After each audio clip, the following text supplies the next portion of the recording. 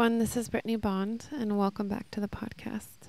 Today, I want to talk about the fact that I know a lot of you are going back to see your families for the holidays, and this may bring up a lot of things. And also this time of year is a time to kind of contemplate where we are in our timelines and figure out, like, who do we want to be? I mean, that's happening all the time, at least in my reality. I also feel that the slowing down of the holidays creates a lot more space for us to look at this, and as a collective, as a mass consciousness, like all of us together as a collective. There's the New Year's resolutions, where people are looking at, you know, who am I in the timeline? How do I want to show up for myself? Who do I want to be, you know? So this is what I'm going to talk about today, and many other things. As you know, with my podcast, they kind of go in all the different directions. And the main important thing is the beingness of being together. So the first thing I want to say is that, like, if you know me through what is happening in my personal life, please know that I'm okay and that I'm safe and I'm very well supported by my tribe, and that it has taken a lot for me to process everything that's happened. And at the same time, everything's okay, you know? It's like, and also it's okay when it doesn't feel like it's okay.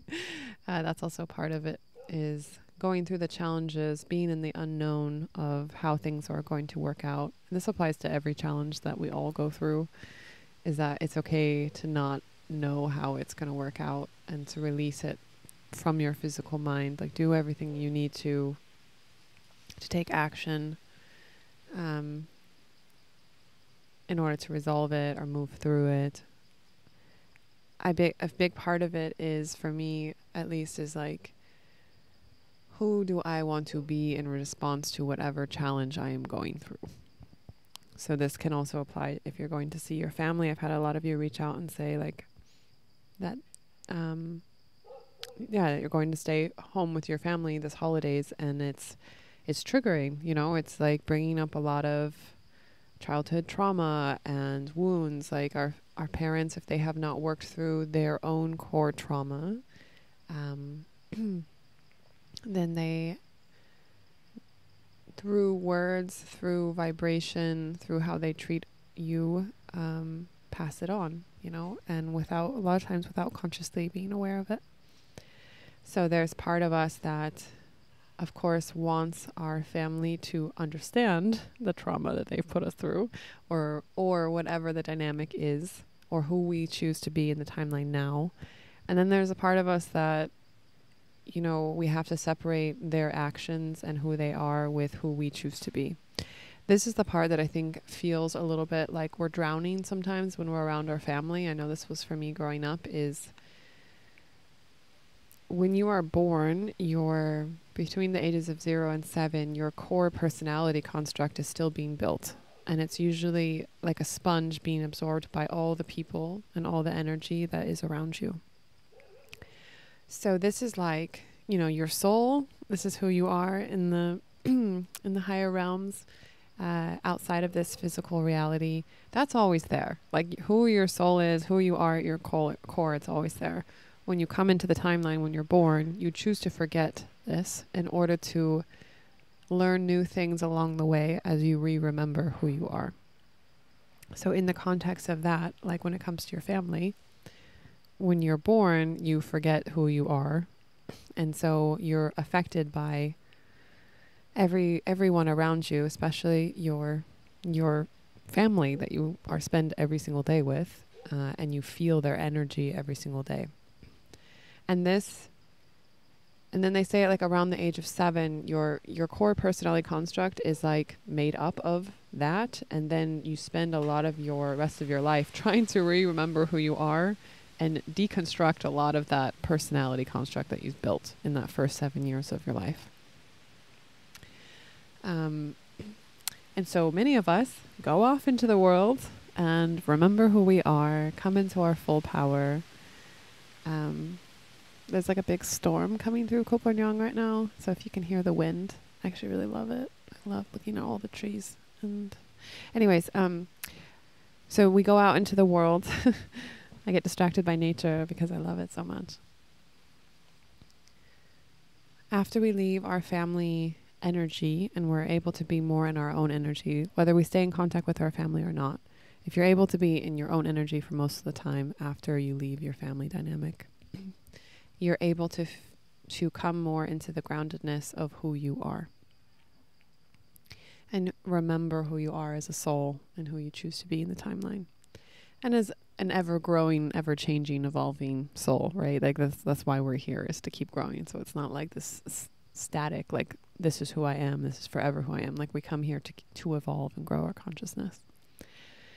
When we go back into our family dynamic from that grounded place, so say you're going to go spend time with your family this holiday season, it is the most triggering thing. It can be. I just saying that from a lot of us, it is when we come from these dynamics where our parents want us to be a certain thing. They expect us consciously or subconsciously to act in a certain way and feel a certain thing. At least with my family, it was like not enough that I did what they wanted. My dad wanted us to feel how he felt about everything and believe everything. Like he wanted us just to be carbon copies of himself. This is what a narcissist is. A narcissist believes that the people around him are just arms and legs to him. So it doesn't really matter if that he doesn't believe that a narcissist doesn't believe that they have their own reality and their own perception of reality and soul. Like a narcissist believes that everyone is just part of him and he can treat them however he wants, and he expects them to feel and act exactly how he does. This was my father. So anytime I ever was going back, I moved out when I was 17. I moved out of my dad's house when I was 16, and I moved out of my mom's house when I was 17. And whenever I would go back I was still in contact with my dad until about 22. So there was like 5 years where I was still in contact with him. I would see him like once a year for like, he got remarried, other family dynamic things. I got married, all the things, all the marriages. And every time I was around him, it was just like this energetic battle. That's all I can put it as. Like, that's like the simplest way. Is like, we wouldn't even like say a lot of things, but like, because my sisters just go along with my dad and my mom just divorced him. So, everyone chooses to deal with this in different ways. And for me, I was like, I consciously faced it. And I even like called my dad when I was 18 and I was like, I don't agree with how you raised us. I feel like you were very abusive, and I forgive you. And also I really need to honor that this is my experience. And he acknowledged it and was like, yeah, well, I did the best I could with what I had, And this is the thing, is like, most of our parents are not maliciously abusing us. Even though that abuse does happen, a lot of it is them just choosing to not face their own stuff, and they were abused by their parents or grandparents, whoever was in their life, and then they just like pass it on. And I've talked to a couple of my friends about this recently, because a lot of us are talking about our families, because it is the holiday season. I was talking to a girlfriend yesterday, and she was just saying like, yeah, like our parents, like this is what they went through and this and that. And I was just like, yeah, I get that, but I don't accept the reality that like I understand that our parents' generation had less tools than we did, and like the energy was more dense around them. And at the same time, like every soul gets a choice of who they want to be in the timeline, So I still am like, it's still not okay to abuse your kids. It's still not okay to treat them this way and like not make a safe space for them to grow into who they choose to be, So there's like honoring the experience and honoring like where your parents come from. And then there's also honoring your own experience, that it's like not okay if they abused you or mistreated you or made you feel unsafe in any way. Holding those two realities and being in close container with your family is very challenging. Like I honor that as well. Because it's very easy to, especially if you go home and like stay in the same home that you grew up in, it's very easy to like fall back like subconsciously into this dynamic of like your personality construct of you at like 7 years old, of like however your parents raised you at these very early ages, because there's so many things like reinforcing like your room that you grew up in, all these memories that you have in this home with your family dynamics that were like imprinted and reaffirmed over the years that you've done a lot of work to deconstruct, since you've left home. So, and of course, I'm speaking specifically to people who are very different from their family and have chosen to heal their family trauma. And I think a lot of parents did the best they could. I really honor that. I happen to come from a family where the best they could was really not great, was not good at all. And I feel like people don't speak about that enough. And like I speak about that in the sense of like I've forgiven my parents and my family, and also, and I don't carry any, when you listen to this, you can really feel I don't carry any negative vibration around it. Like I've really processed the negative energy and like let it go through my body. And also it's okay to speak about it and share about it if I feel like right now in this moment that it could help you, like you're not alone, you're not crazy. So I really recommend, like, if you're in these dynamics where you're going home and you really do love your family, but you're very different, and like you've probably woken up a lot spiritually, and maybe they are choosing not to, or they're on their own timeline of how they want to wake up. And everyone gets to do that at their own pace. We have to we have to respect the timeline of how people are choosing to wake up spiritually.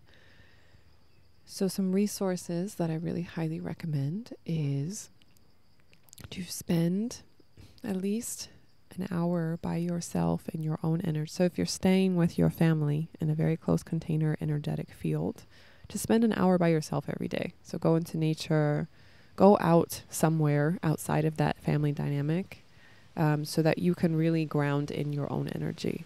And if you can, I invite you to do it in the morning so that you can set your tone for the day.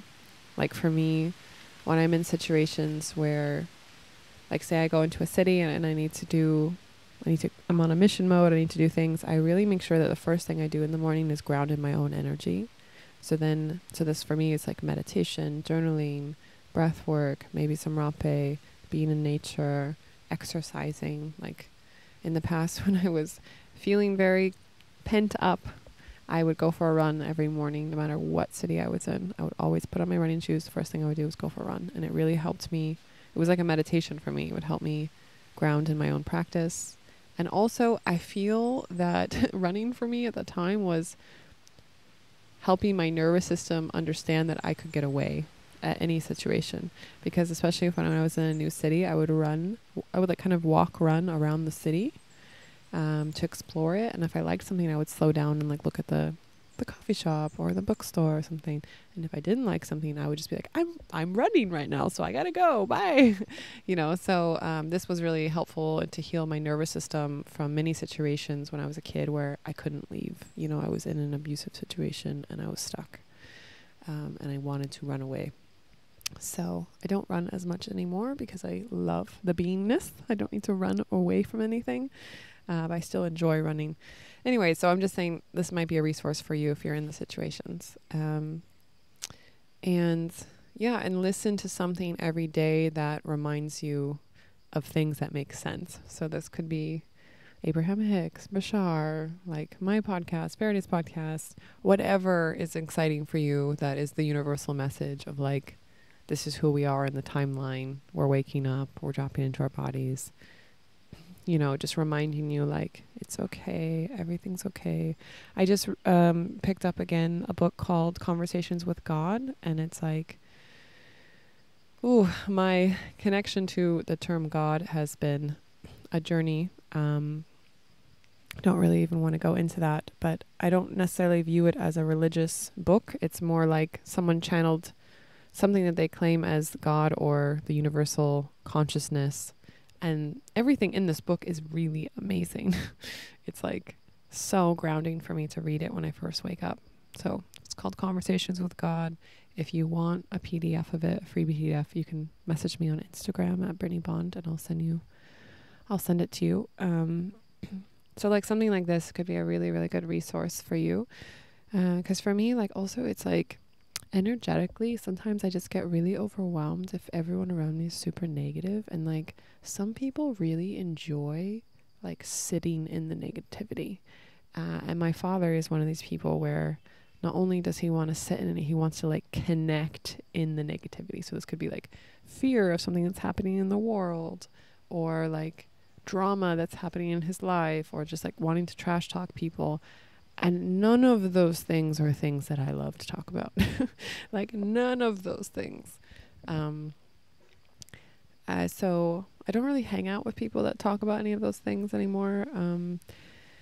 But if I am in a situation where I can feel the energy is going like more negative, and it's more like a feeling in my body where I feel like constricted in my chest, and like the energy can't flow through, because literally what's happening is I don't want to take in this energy. Like every word, oh my God, English, all the words that we speak, when you receive that into your body, it carries a vibration. So this is why, like, when you listen to something, even it could be even in a language that you don't speak or understand, but you can feel the vibration in your body. You can feel like, do I want to take this in? This is why even like for me, I love a lot of music where I don't understand the words to the songs, like they're in a different language, but I love the vibration that is coming through. And if you're in a situation where people are speaking very negative words, or the words carry a lot of fear, even if they're speaking it in like a positive way, you can feel it in your body, and it can feel like constricted, because it doesn't like, it's not uplifting. So what I do in those situations is in a very beautifully gentle way, I say, I would really love to hear yeah, I love what you got, like, I don't know how to transition. I don't love what you're saying. How do I say this? Oh, I usually say like something I've been really doing with a lot of my friends recently, and I would love to hear what you guys are, like what's on your heart with this, because I love you guys so much, is like, I would love to hear what you're grateful for, like what brings joy into your life. And if people are like, oh, wow, that's like a little too deep, you can always, because for some people, this is very vulnerable. It's very vulnerable to speak positive things. So if that's the case in your dynamic of the people that you are family with or close friends with, you could even say, and I'll go first, like be the vulnerable one. You could say, for me, I would be like, I'm really grateful for Afro, my dog, and for Ferdi, my boyfriend, and all my friends, and the ability to, rest as much as I want to, and like create as much as I want to out of abundance, and this beautiful island paradise. I'm so grateful for our home here. So you can feel when I say these things, the energy is very heart open, very connected, and it's uplifting, because like whenever someone brings up something positive, our brain naturally, like whatever you focus on expands. So our brain naturally starts like becoming more expanded within that context. So we're like, wow, gratefulness, what am I grateful for? Without realizing it consciously, you're immediately going to start being like, oh, what am I I want to start paying attention to this more. I want to start focusing on this. I want to start expanding this in my life. Whereas if you're around people who are talking about things they're afraid of or things they're complaining about, subconsciously you're also going to latch onto that, and maybe throughout the rest of the day or the next day you're going to start thinking about things that you're afraid of. Like it puts you in these vibrational states. So focusing on what you're grateful for, what you're celebrating in your life, what you're feeling really passionate about, these are all really beautiful vibrations. And the more that we wake up, the more that our vibration is one that is very like beautiful to receive by other people. So if you feel that you are, without any judgment here, but if you feel you are more spiritually awake than the family that you are associating with, then you probably are going to set the tone for what happens in the dynamic, whether you realize it or not. This is your opportunity. Because a lot of times we go home and we're like, oh, our parents are just like this, or they're just like that. Or maybe we go home and we're like, I want to change them. I want them to be more like this or that. But maybe don't do either of those things. Another option that I want to share is you could, in a really positive way, just be the light that you want to see in the world, like ask what they're grateful for, share like really positive stories of what's happening in your life, celebrate the things that you are learning. So don't come at it as like preaching to anyone. You're not there to change your family. You're there to love them unconditionally. And by showing them unconditional love while staying grounded in your power, this is the way that we can rise up together, because they will just feel the vibration from you, and that already will be activating. That is more activating than anything you could ever say, than anything you could ever preach at them or tell them. Like, no one wants to hear that they're doing something wrong or that they're, negative. No one wants to hear that. But if you just come there and you're like this really positive beacon of light, of like, my life is going amazing, I'm learning all these things, I feel so good in my body, I'm feeling more connected to my body, I'm feeling more grounded. Like, this is really activating, because people are like, whatever she or he's got, I want some of that, even if they don't ever say it to you. So I have found that, and also this can be also very triggering. So just know that you being like very positive and grounded in your body and in yourself, if people around you are not that, they can feel, without realizing it, they can feel judged by it, because it shows the vibrational gap of where they want to be within themselves. Because everyone wants to love themselves. Everyone wants to be in the love and believe that things are going to work out and that everything's possible. And really all it is that along the way, somehow they got in the fear, and they got stuck in that. So I really view that is that everyone wants this, and if I can just be this beacon of light and show them that it's possible and that it's safe to be in the love and that it's safe to feel our feelings. I went to a family constellation a couple of weeks ago. If you don't know what family constellation is, I highly recommend Googling it. It's really amazing. It kind of is like a way that we can heal our family trauma without our family even needing to be there, and in like a really positive way. And in the family constellation, there's a lot of times where they honor the fact that like time needs to happen, or that there was a time. So basically, wait, scratch that. I went on a different tangent. I want to say this thing. Sometimes this happens in my head where I get really excited and I want to say all the things, and then I realize, no. This is the thing I really want to say. Whew, you just got to look into my brain for a minute. Something that really stuck with me in the last family constellation I went to was that for many of us within our family lineage, so like within our parents, our grandparents, like in some way in our family, there was a break off emotionally. So there was like a breaking point of when it was safe to feel our feelings, when it was safe to feel, when it was safe to love, when it was safe to be in this positive energy, when it was safe to be in our bodies.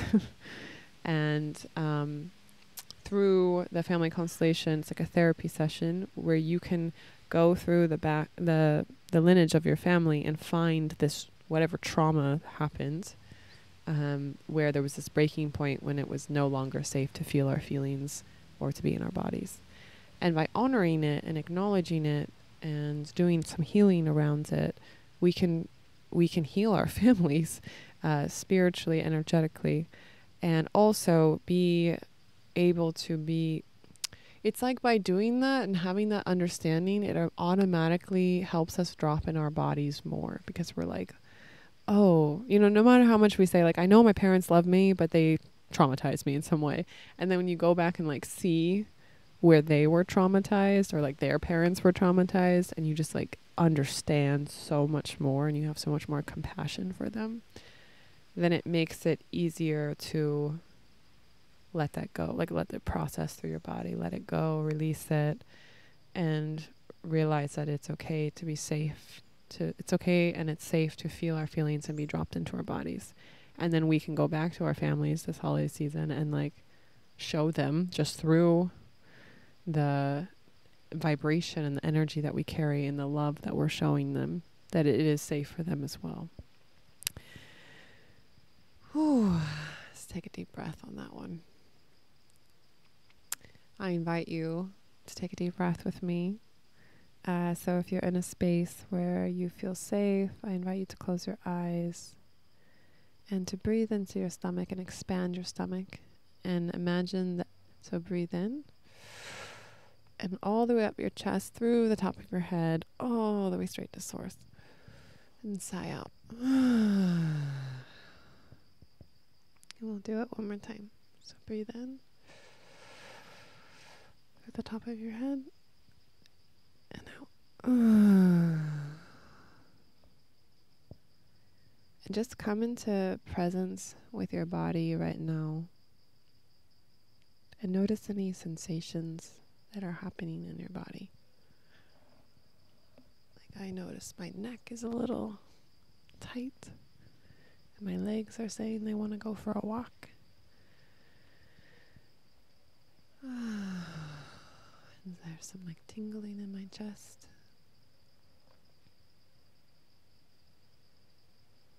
And tell your body that it's okay to be in my body right now.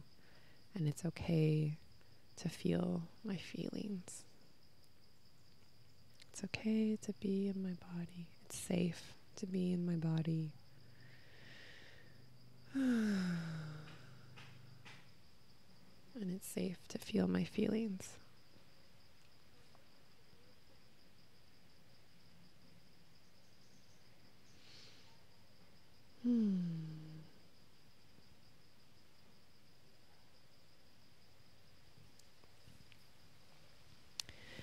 And I want to speak to the people who, for whatever reason, don't have biological family to celebrate their holidays with this season, because that's me. I don't have biological family to celebrate with. Also, my family doesn't celebrate holidays. I don't know if you know this, but as Jehovah's Witnesses, I didn't grow up celebrating Christmas, New Year's, birthdays, any holidays. So for me, it's all kind of a foreign concept. And at the same time, it's a really beautiful opportunity for people to have time off work, to slow down, to be together, to give themselves permission to just be. And I want to say to those of you who have separated from your families or don't have the biological family, that you are more than worthy. You are able to create a chosen family around you, like people who feel like family. They're like, there is an energetic connection where they feel like your family, and they show up for you in the same way that family does, where they have your back. When you're sick, they show up. When you're happy, they celebrate with you. You know that if you fall down in any way in your life, that they will be there, and that you can be at your lowest point energetically and, feeling all your ugly, say quotation, ugly emotions, your darkest emotions, and they still think you're beautiful, and they still are there showing up and reminding you of your power. Over the last 10 years, I have built this chosen family. A lot of them are they're scattered throughout the world. And the highest concentration of them are here on this island. This is also why I love Koh Phangan for myself, because my soul family is here. So like for me, tomorrow there is a 25, 30 of us getting together at a very good friend's house, and we're celebrating Christmas together, we're being together. And then some of my soul family are coming and staying with us for Christmas and New Year's. And yeah, it's just like, there's actually so many amazing gatherings to go to that today I'm taking the day off and of like connection externally with even my soul family, because I know that in the next many days I'm going to just be one big cuddle puddle blob with everyone in the best way possible. And today I'm just like grounding in my own energy, gonna go into nature soon. But what I'm saying is I have an abundance of family vibes around me, and I feel so grateful for that. And I'm here sharing this with you, that you also can have this too. and you build them one by one. So it's not that you sit there and you're like, I don't have them, I don't know what to do, no one's around me that's like me. You can make a conscious choice. I choose to have a soul family. I know that they are there, out there in the world, looking for me just as much as I'm looking for them. And I'm open to receiving them. And then they would show up in your life. There's so many stories I could share of the beautiful synchronicity of how I found every single one of them. And some of the stories make me want to cry because I know it is straight from the universe. Like, there's no other way these people showed up in my life in a logical way, like from my physical mind. Like, this is straight from my higher self and their higher self. We made a soul contract before we came down here, and we found each other. And there's been so many moments with my soul family where we're crying, laughing, happy, hugging each other. Like, I'm so happy we found each other, you know, like, ooh, so happy we're not alone in this anymore. And I wish this for all of you. And if you have a biological family, you can have both. You can have your biological family and your soul family. Like, you can have everything, abundance, abundance, abundance, you know? But just build it. Make it feel good in your body all the way through. Take the initiative and also be open to receiving it. I know for me, I'm such a community builder that I, in the past, have actually realized that I was so much giving to my community and building that I wasn't allowing myself to receive the love as much. Like, I wasn't allowing people to show up for me because I was so used to doing things on my own. I was so used to people not showing up and me having to have my own back, that when people actually were offering to show up for me, it was like almost too vulnerable to receive it, because I was like, what if they don't? What if I say, yeah, you can come and help me, and then they don't come? And like, that would hurt me so much. It was like too vulnerable to open up. So I faced that, I worked through it, and I allow people to show up for me. And it feels so good. It feels so, so good. It's so healing. Okay, that's all I have to share. I'm going to go into nature now with Afro and Ferdi and send you guys all so much love. I hope you have an amazing Christmas, New Year's, whatever, Hanukkah, whatever you celebrate. I hope you have an amazing beingness and give yourself permission to just be, and it feels so juicy in your body around all the people you love. Have a beautiful day. Bye.